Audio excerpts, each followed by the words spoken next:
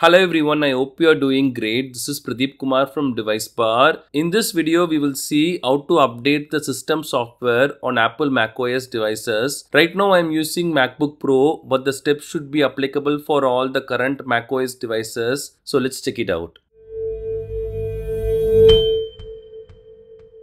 It is good to update our Mac devices with the official stable software updates. It will give us new features, performance boost, and sometimes even help with the overall battery life. To do this, we have to go to System Settings. The simple way is to click the Apple logo here and choose System Settings.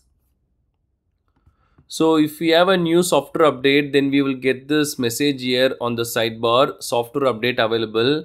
We can select this and go further. If not, we can go to General, Software Update and choose this option. We have all these options for automatic updates. Download new updates when available, install macOS updates, install application updates from the App Store, install security responses and system files. We have enabled all this. Then we can see the macOS Sequoia update with the version number. We have two options here, update tonight, update now.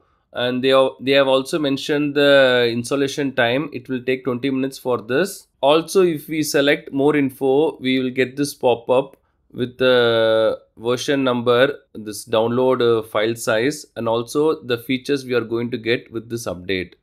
You can read all this, and we are going to choose update now. Before we proceed further, there are some things we can do. First one, we have to make sure we have a proper internet connection. Second, make sure we have enough battery if we are doing this on a MacBook device. And lastly, the device will restart. So it's better to save all the pending works and close the apps beforehand. So now we will update it.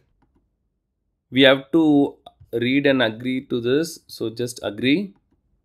We have to enter the password. And now it will download the update.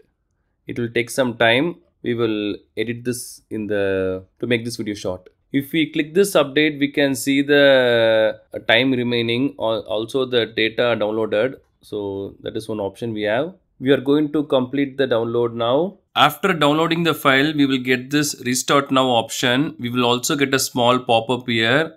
We can choose that one. So I'm going to select restart now.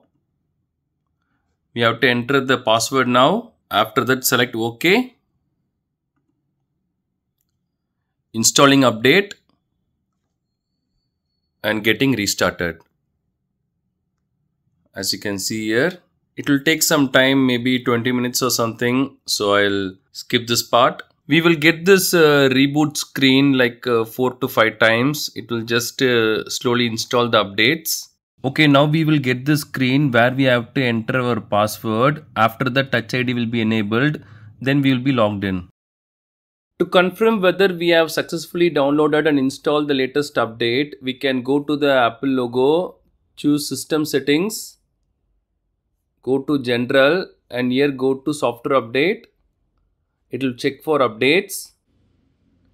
And it says your Mac is up to date. So that's all. We don't have to worry about anything. These are the steps to update macOS system software. Thanks for watching this video. Do kindly share your questions and thoughts in the comment section. Please do subscribe if you find this video helpful. Have a wonderful day and night.